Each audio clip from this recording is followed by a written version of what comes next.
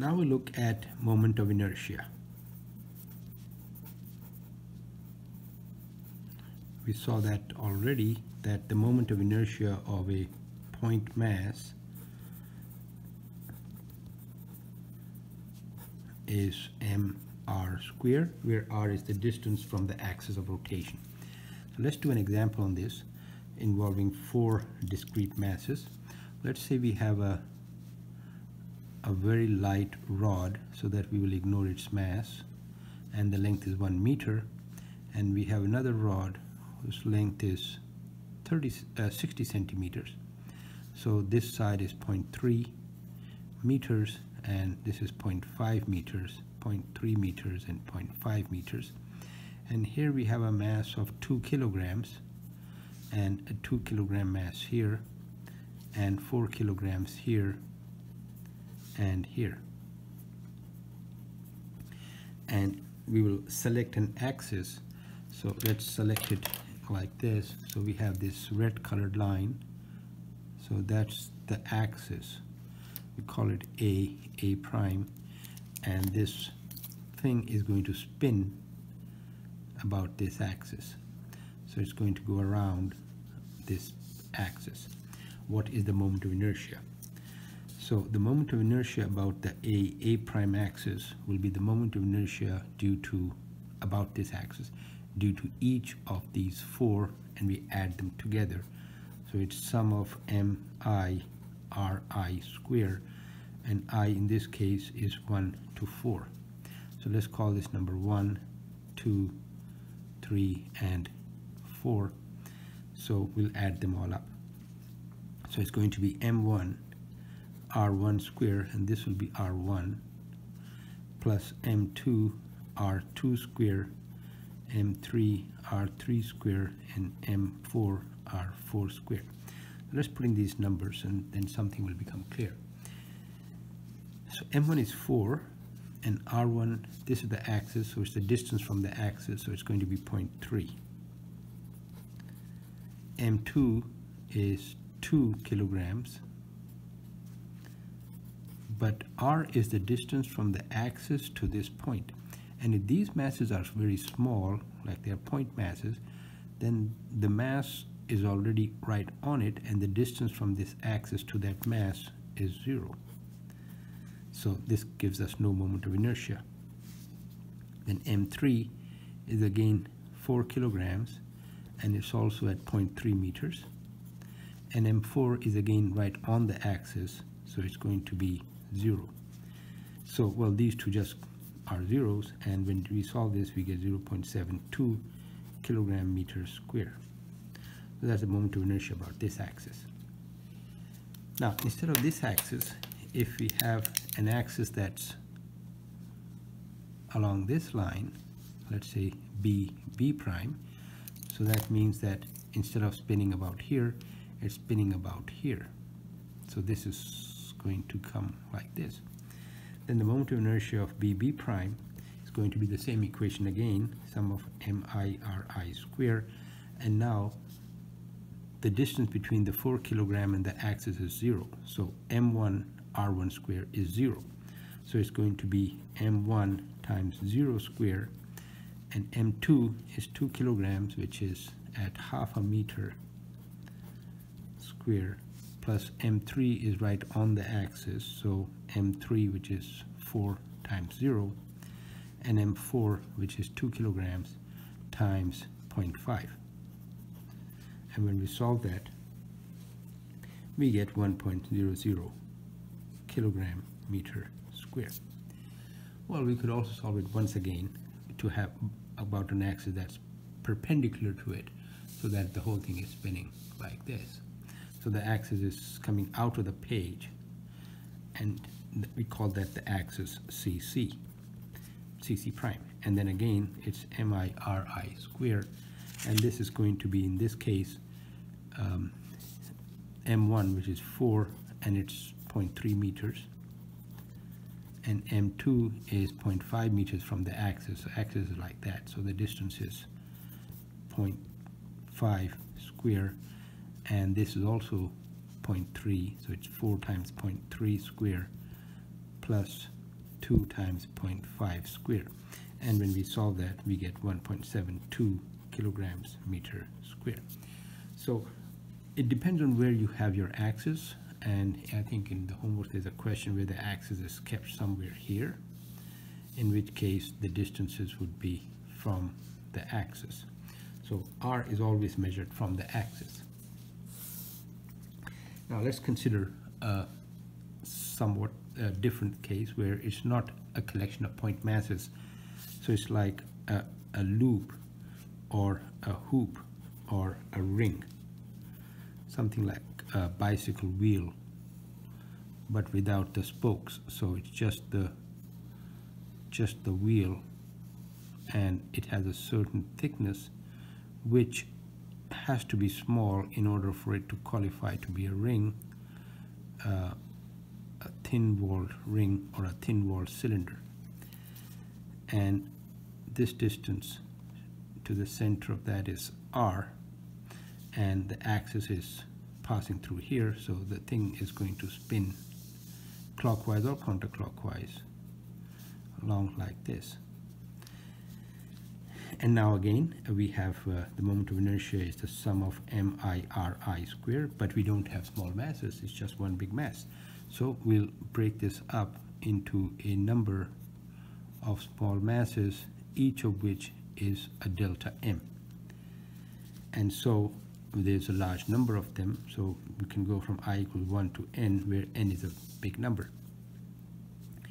Now each of the MI's are, let's assume, equal, and each of the RI's would be the distance from here to each of these R's, and all these distances are equal because it's a circle and this is in the middle, so they are all equal to R.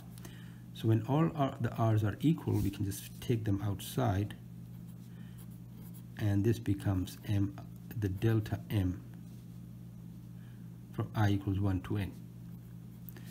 And when we add up all the delta M's, they will just be equal to the mass of this object, or mr squared. So the moment of inertia of the loop is just mr squared. Now we go to a somewhat more different case. So let's go to page 7, and now we consider a rod. So it's a thin rod, and we select the axis at its center, which is the center of mass. This becomes our x direction, and this is our y direction, and also the axis of rotation. So it's going to spin about this axis. Now to solve this, we again have the moment of inertia, the sum of MI/RI squared, but this time we'll again do the same thing. We break it up into a number of parts, and we take one of them, and that is dm, or delta M. We'll just make it dm later, and it's located at x. The whole length is L, so the length from here to here is L by 2, and it's minus L by 2, or another L by 2. Now in the limit where delta M tends to 0, the moment of inertia becomes the integral of r squared dm. So this dm, well, it's written m here, but we get a dm, and in the limit when delta m tends to 0, it becomes r squared dm. So now we'll do this integration over over this whole rod. Now we need to write dm in terms of r, because we can't integrate r over dm. So we'll take what we call the linear mass density as a lambda. Okay, that's a lambda, and this linear mass density is the mass over length. So divide the total mass with the total length, and you get mass per unit length, which is kilogram per meter. That's the linear mass density. And then the delta m would be lambda times delta x, where delta x is the distance from here to here. It's hard to show here. Okay, that's going to be delta x. And, well, in the limit, dm would become equal to lambda dx. So we can replace the dm with lambda dx, and the moment of inertia becomes the integral. Now r in this case is purely in the x direction. There is no y component because it's a thin rod. So we can replace the r with an x square and the dm with lambda dx. Now lambda is constant because it's a uniform thin rod. Okay, not written here, but it's a uniform rod. And so the lambda can be taken outside and it becomes lambda integral x squared dx, and the limits will be from here to here. So this is x equals minus L by 2, and this is x equals L by 2. So we go from minus L by 2 to L by 2. And this becomes lambda, and this becomes x cubed over 3 minus L by 2 to L by 2, which is lambda by 3, and becomes, first it's L by 2 cube minus of minus L by 2 cubed,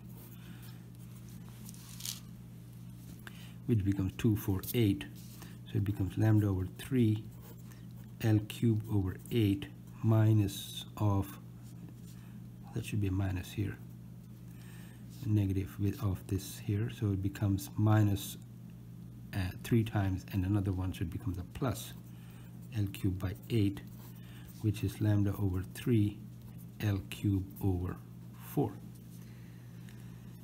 Now we can replace the lambda with m over L, so this becomes m over L, the 3, the L cube, and the 4.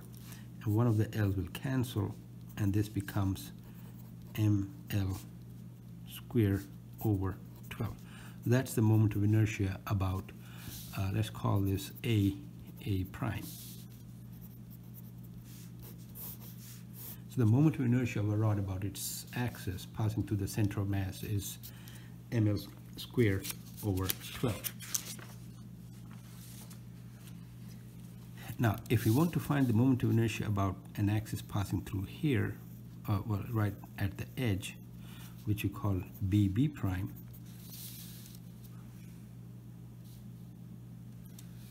if we want to find the moment of inertia about the axis BB prime, then that would be, we'll use the same equation that we have here, here, here. We'll just change the limits. So we can start off at this point. It's going to be, well, we can go all the way up to here. It's going to be lambda x cubed over 3, 0 to L, because it's integrated from here to here now. We're spinning about this axis. So the integration is from 0 to L. And that becomes lambda by 3 and L cubed. And lambda is m over L, L cubed.